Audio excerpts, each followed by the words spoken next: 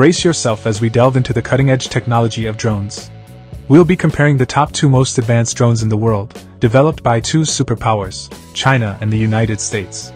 Ladies and gentlemen, on one side we have the Hongdu GJ-11, a deadly and stealthy unmanned combat aerial vehicle developed by China, with a price tag of around $30 million. Capable of reaching a cruise speed of 1,000 km per hour, a range of 4,000 kilometers, and it can fly at an altitude of 12,500 meters. It is equipped with a variety of weapons for reconnaissance and strike missions, and it has sleek and slender shape.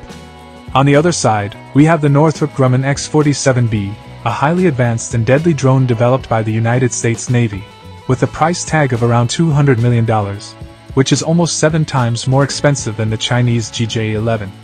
With a cruise speed of 1,100 km per hour, this powerhouse flies 10% faster than its Chinese counterpart, the GJ-11. While it may have a slightly shorter range of 3,900 kilometers, it more than makes up for it with the ability to fly to unprecedented heights of 12,800 meters. Its bulky and aerodynamic design is not just for show, as it's loaded with a range of weapons for reconnaissance and strike missions, making it a force to be reckoned with. In terms of price, performance, and stealth, the Chinese GJ-11 has a more affordable price and impressive range, altitude capabilities, while the X-47B has superior speed and cutting-edge technology. However, when it comes to an army attacking a highly protected army base, it may be more deadly for an army to have 7 times more drones like the Chinese GJ-11 rather than just a few advanced X-47B drones.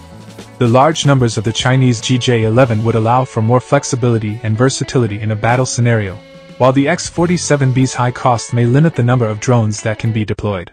Ultimately, the effectiveness of a drone in combat depends on the specific mission and the strategy of the army using it.